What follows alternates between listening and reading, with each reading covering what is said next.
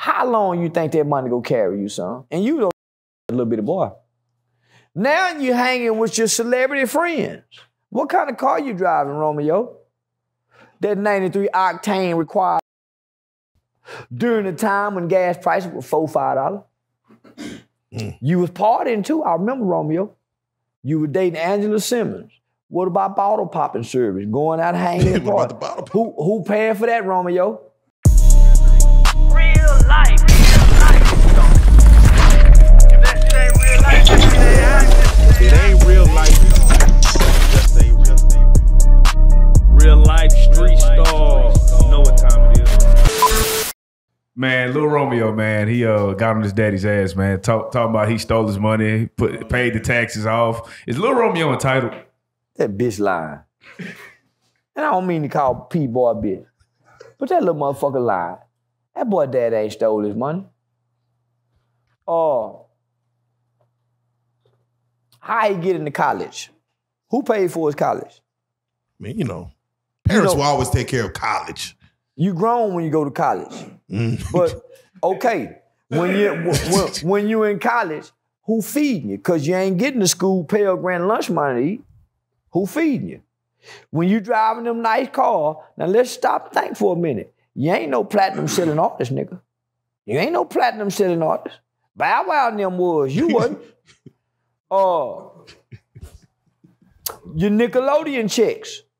Somebody got to pay taxes on all this money you making as a kid with this Nickelodeon money. That's where the most of your bulk of your money come from. It ain't this motherfucking record sales, nigga. It's from your little start on Nickelodeon.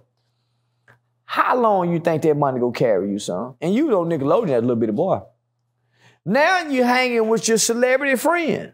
What kind of car you driving, Romeo? That 93 octane required motherfucker. During the time when gas prices were $4, $5. You was partying too. I remember, Romeo. You were dating Angela Simmons. What about bottle popping service? Going out hanging and partying. Who paying for that, Romeo? So come on, homie. So at the end of everything, he said, mama was right about you. I mean, nigga, you been sitting over there listening to your mama, huh? Mama was right about you, goddamn it. Boy, I tell my son, yeah, you been sitting over there listening to your goddamn mama, huh? But yeah, man, so, there you have it. His cries was invalid. Okay. Yeah, his cries was invalid, homie. But I'm looking at it from a father standpoint who been there from day one.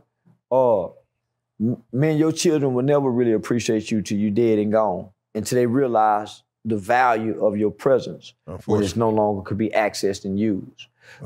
Take that presence. Take that presence out of the Miller family. And what would Romeo and them be without Master P? If Master P didn't ever become Master P. So, yeah, nah, homie, nah, homie, he was wrong with a motherfucker.